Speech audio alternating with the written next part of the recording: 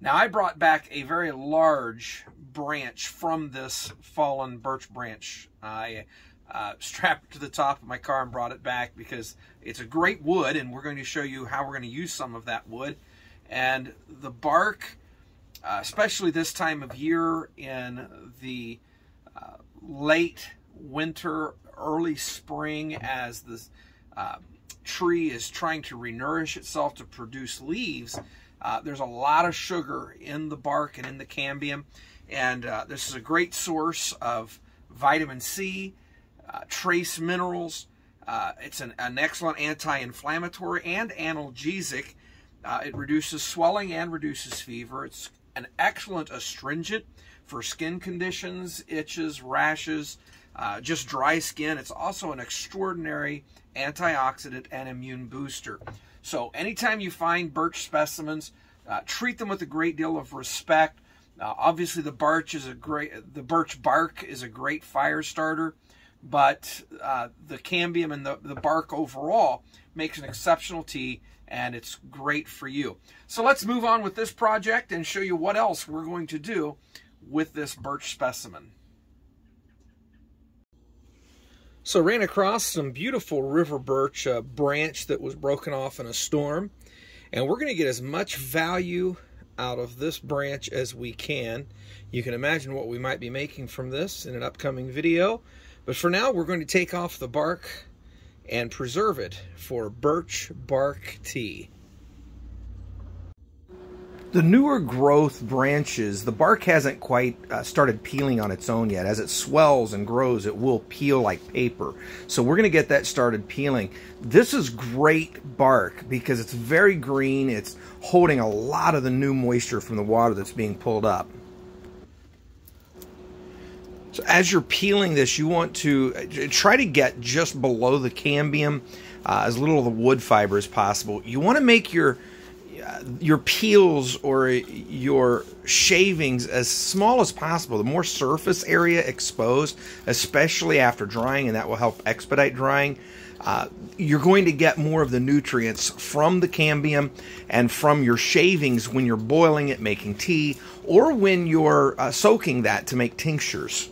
So small shavings are best. Keep them as small, fine as possible.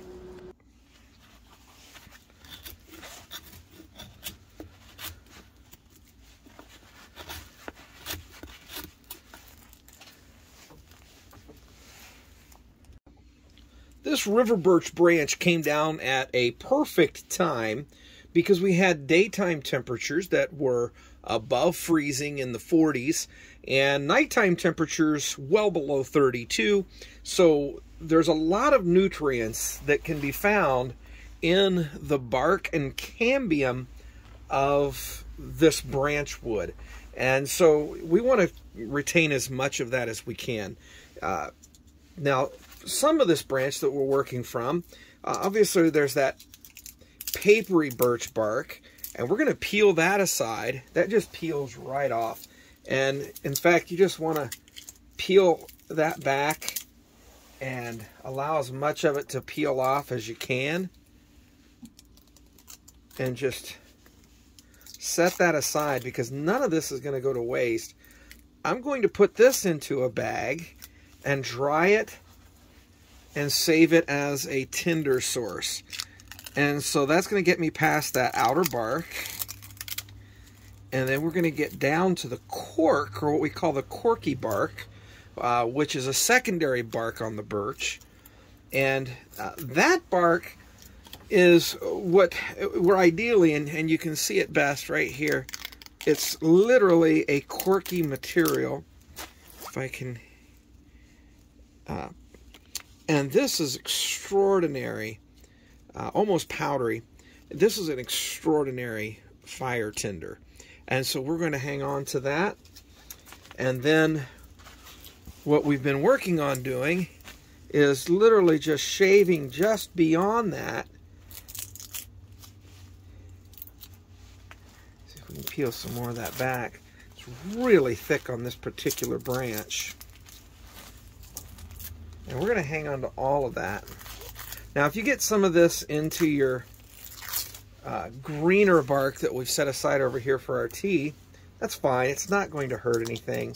I'll also use some of this to make a tincture. And of course, for the tincture, we'll need it to be really dry.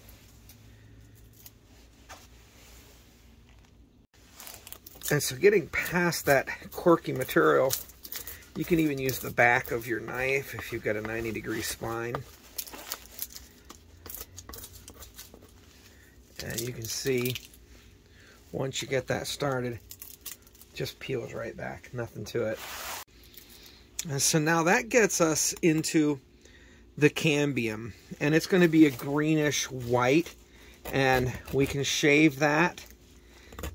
And you'll know when you get down to the wood material, you can see there I'm getting to the wood, it's a very white to gray material. But what we want is that green, slightly less corky material, and that's what's going to go into our tea stock and our tincture. And you can see it here. You got that green, and you just want to.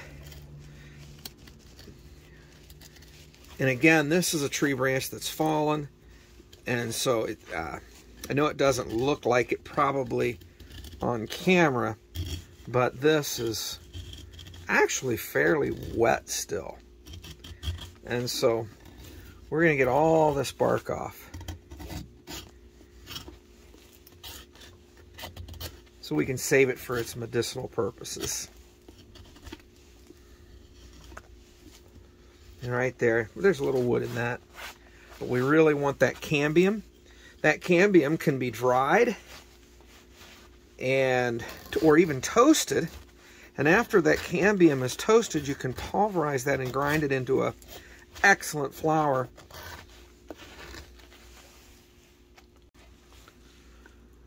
So if you wanted to dry or toast this and make a cambium flour, it's going to be somewhat bitter, but it can be mixed in. But it packs around 500 to 600 calories per pound. And when you use it as a flour supplementally, or for coating maybe some edible greens that you might find, it's a great way to put some calories as well as some nutrition into your survival diet. Now, of course, I want to mention, in a survival situation, you do not want to eat just bark and make that the mainstay in your diet.